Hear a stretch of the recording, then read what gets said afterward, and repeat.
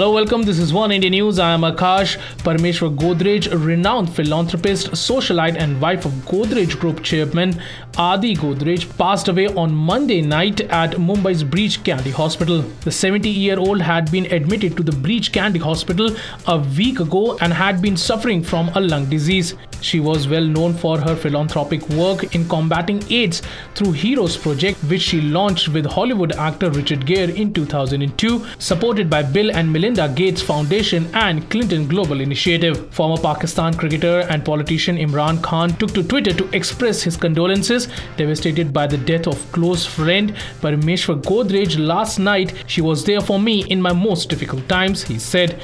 One of India's top socialites, she played a key role in various social initiatives of the Godrej Group. She was also one of the first air hostess of Air India before her marriage to Adi Godrej. Parmeshwar Godrej was larger-than-life lady. She gave style and glamour a new dimension. Her charity work was great, said actor Anupam Kher. Well, that's all for now, but for more news and updates, subscribe to our YouTube channel and please don't forget to like and share this video.